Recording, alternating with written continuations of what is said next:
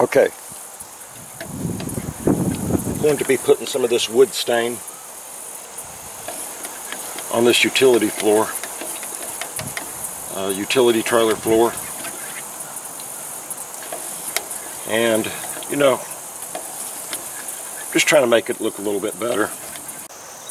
Okay, as you can see, I got the stain on the floor, and it soaked it up pretty good, so I'm going to put something else down there on the floor.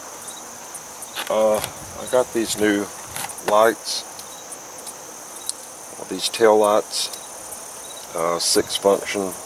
It's got the stop, tail, turn lamp, and it's the same tail lights as these are. And so I'm going to go ahead and remove this.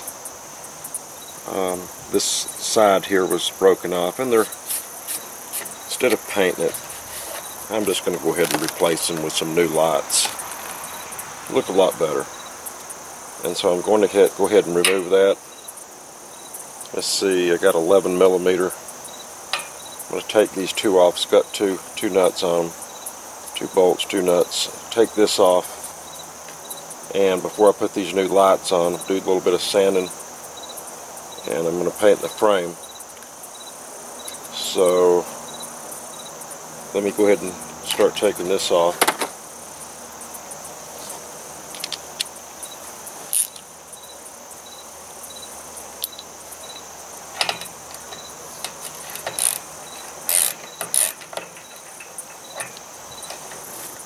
Wasp nest. So I think it'll look a lot better with some new lights on it.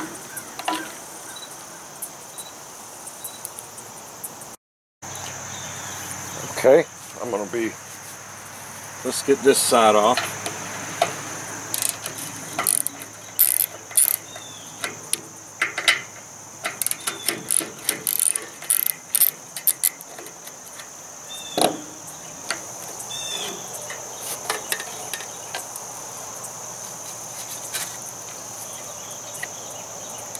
This one was in a lot better shape than the other one.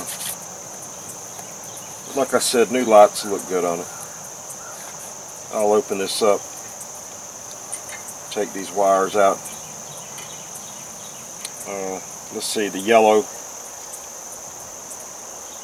stop and turn, and the brown wire is for the tail light. It's got the Phillips head screws in it. There's that wasp nest I was talking about. And it's pretty corroded in there. There's one of the lights. Just came out. And take this flathead. Just pull that prong back a little bit. I've never seen nothing like this. It's the first time I've ever seen this right here like this. Just pull that prong back.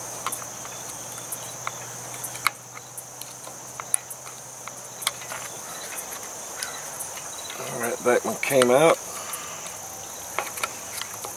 I'm trying to lean back so you guys can see that.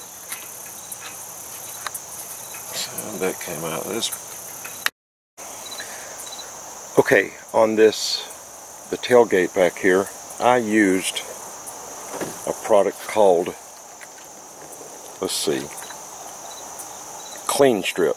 It's a phosphoric acid. I just simply put it in a bottle and sprayed that on there. Helped neutralize the rust.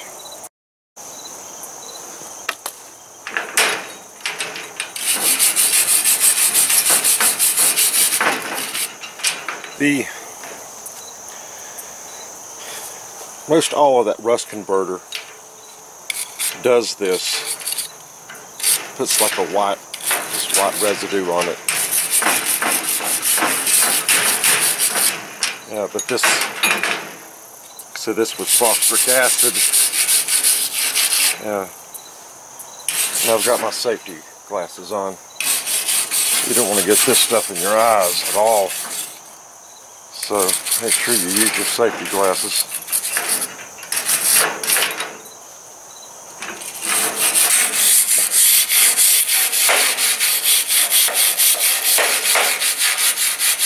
Before you put any paint on there, you want to make sure you get all those little bubbles.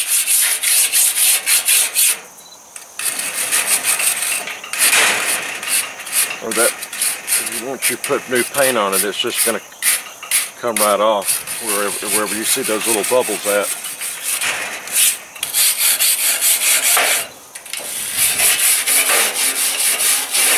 This steel brush really comes in handy on something like this.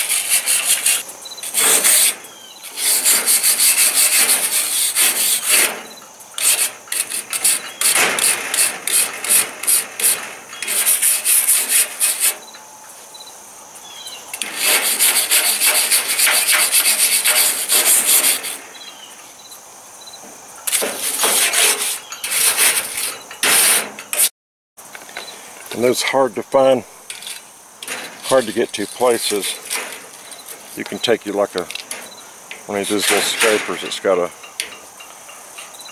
sort of like a little razor blade, and just get in there like that, and you can get that right off there, because it's sort of hard to get this brush in there. So you just take this. I think this is for getting gaskets off.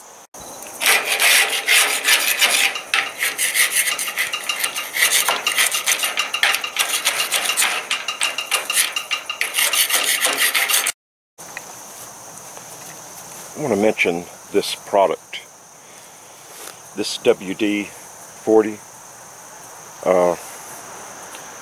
This cost a couple extra dollars more than the regular WD-40. This is rust release penetrant spray, blue torch. It is really some good stuff, and what I did is I simply sprayed a little bit in here, right there, and on the other side before I do any painting or anything like that. That way I can get this off before I start priming and painting. But it really does a good job. I mean, it really truly does. So you might want to check that out the next time you're at Home Depot, or this is where I got that at.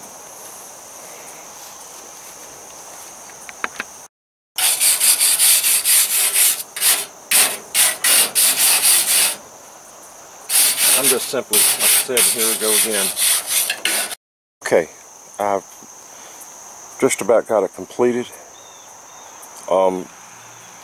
Prior to me doing this, I made sure, and I don't think that I got it, I don't think it's on the video, but prior to me doing all this, I did wash it with liquid soap, got all the grease off, the dirt and grease, because you don't want to sand that in.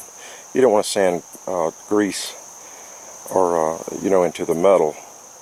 So I'd washed it all off real good and started the sanding with the steel brush. Now what I'm going to do, take this hose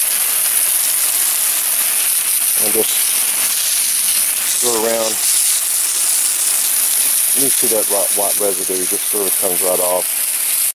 I'm going to hit the front side.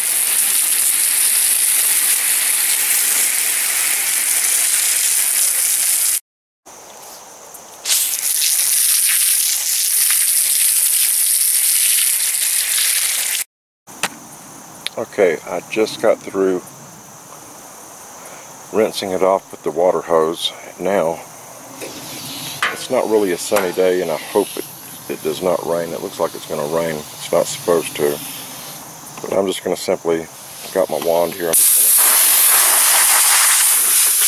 going to blow it off there. Here's the paint that I will be using. Rustoleum Universal Paint and Primer in one. Okay, in certain areas where it was still needed something else, a little bit more rust protection on it, I went ahead and used this Valspar anti-rust primer. Just in certain areas where it didn't look like it needed some more protection on it. But what it'll do is just help double protection, help to make sure that rust doesn't come back through in certain places on it. But most of it was neutralized with that acid. And but I'm going ahead and spray it with this Valspar anti-rust primer, and that way just give it a little bit more protection. I've used this on a lot of things. It's good for surface rust, especially if you got some old cars sitting outside. You know, it's got some it's getting surface rust on it. You just sand it down, get the rust off there, and spray it with this rust converter. By the way, I wanted to let you know, before you do any of that, if you do have any loose, that steel mesh there, if it's any loose, you know, be sure you get your MIG welder out and weld that before doing any painting. So make sure that you check that before you get this far in the process of it. So now I got a little mask here I'm gonna put on. I'm gonna start the paint job. I've mixed this can, shake this can for about several minutes now, so it's shaking up pretty well.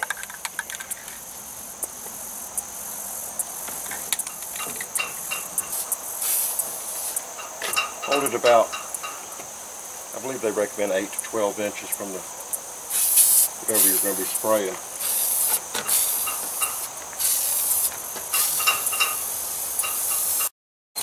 Alright, I'm starting on my second can, and just got a little bit back here in the back. I got all this section, so I'm going to try to hit this here in the middle.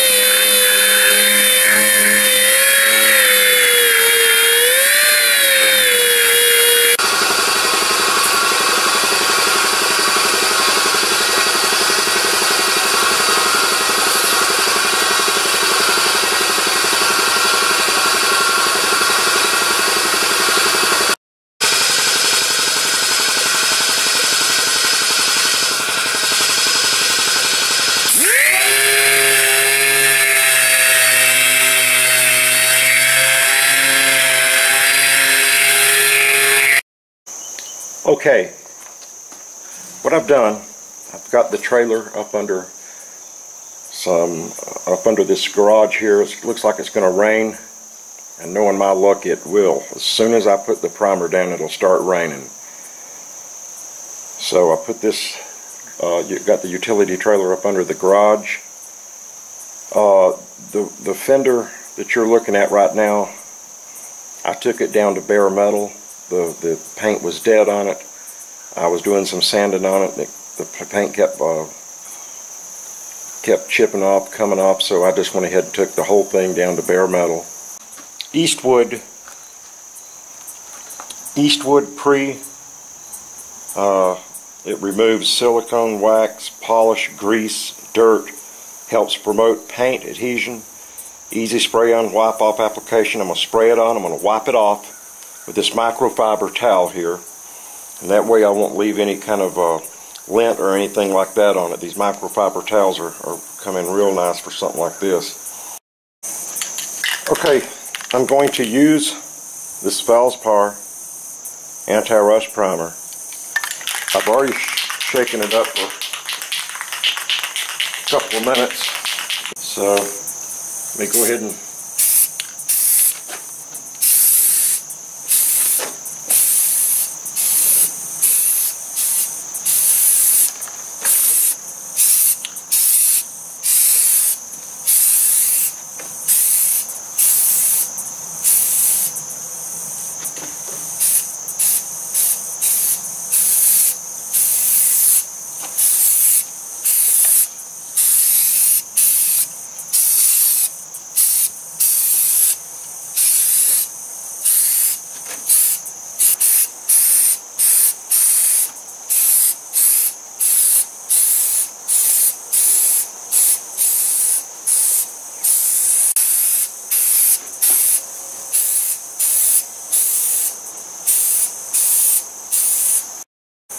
Okay, that frame there, I neutralized the rust on it, but it's still pretty rusty. I'm going to put this Rustoleum rusty metal primer, twice the rust protection, superior adhesion for ultimate finish on heavily rusted metal. You can just paint this right over that. Like I said, I neutralized the rust with some rust. Let's see here. I'm going to go ahead and spray this in here.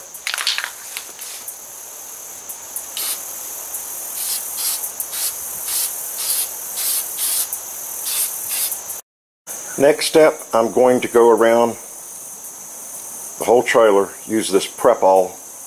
Clean Strip makes it. Prep-All wax and grease remover. Same thing, removes wax, grease, sanding, residue, silicone, road film, cleans and degreases metal, plastic, and fiberglass surfaces. I'm going to go around the whole vehicle and wipe it all down, remove the sanding, the dust, any grease, anything like that that's on it, and before I paint it.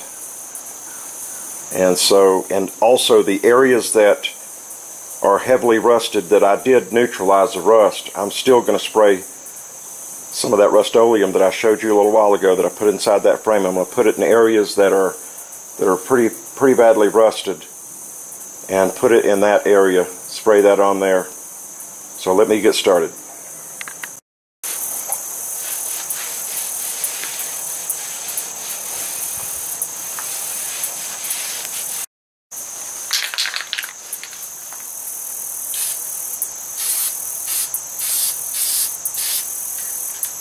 Just going around areas that are still pretty heavily rusted. About the only way to really get stuff like that is with a sand blaster. But I didn't want to go that far with it. I know I can get it done the way I wanted to without having to go with that sand blaster. It's a lot of sanding, but areas like that right there, I've already neutralized the rust, and so I'm putting this this rusty metal primer over that, and then I'll put the paint over it. Okay, before painting this fender here, I'm going to go ahead and sand it down, give the paint something to bite into.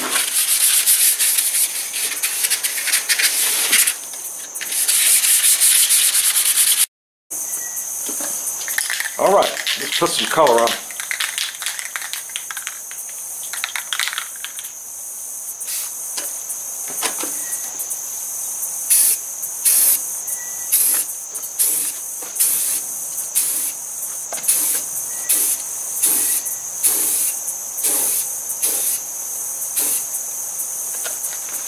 Yeah, that really is going on real nice. I got a new sharp paint gun, which I'm going to be making a video. I'll be doing my first painting job.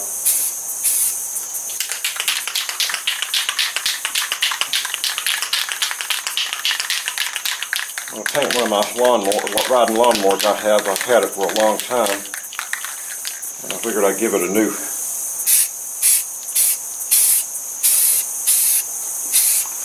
paint job. It's been a good lawnmower.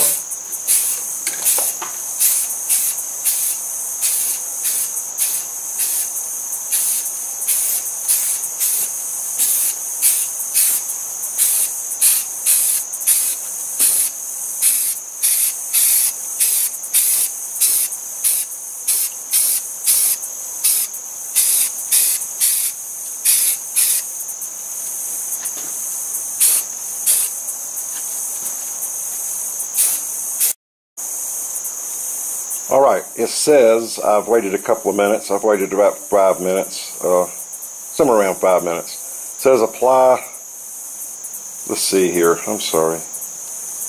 Apply 2 or more light coats a few minutes apart. So I'm going to go ahead and put on a second coat.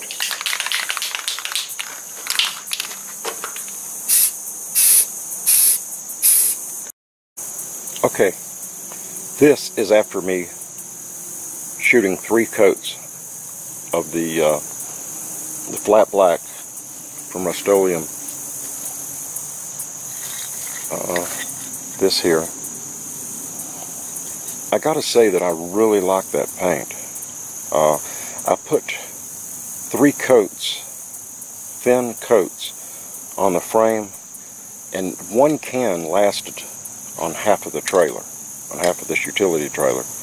And it's a 5x10 utility trailer. So 1 can, I was able to put, well, it took me a little bit of the other second can, but I was able to shoot the whole half of the utility trailer with 3 coats of paint. Another thing I want to say about this paint, I will continue to buy this paint. It is one of the first rattle cans that I have ever used that doesn't spit. This paint has not spit once with me. Not one time. Now watch it do it right after I'm saying this, but honest to God, it has not spit one time with me. That's what really runs a paint job, is when you're painting and it's in the can. You know, you're sitting there painting and it starts spitting. Not one time have I had that happen to me. Double cover technology, that's true. So this is one product, one of the very few, and I always, I'll let you know when I use it. If I like it, I'm going to let people know that actually does what it says.